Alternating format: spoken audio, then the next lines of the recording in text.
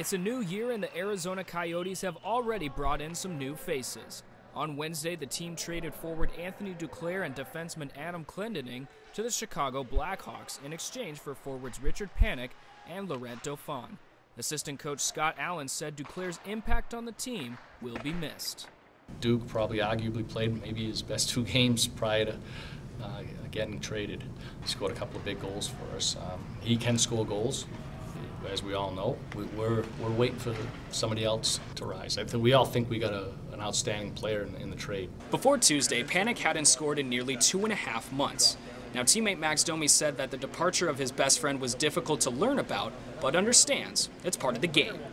Yeah, it's tough, but that's part of the game, right? It's a business, and you got to be happy for him. And like I said, I'm really excited for the opportunity he's going to have in Chicago, and he's going to kill it. In his 3 seasons with the Coyotes, Duclair collected 34 goals and 74 points.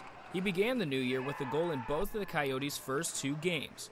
Despite losing a close teammate, Domi is happy for Duclair. Yeah, I talked to him last night. He's really excited. I think it's going to be great for him, a great situation. I'm obviously going to be on his side.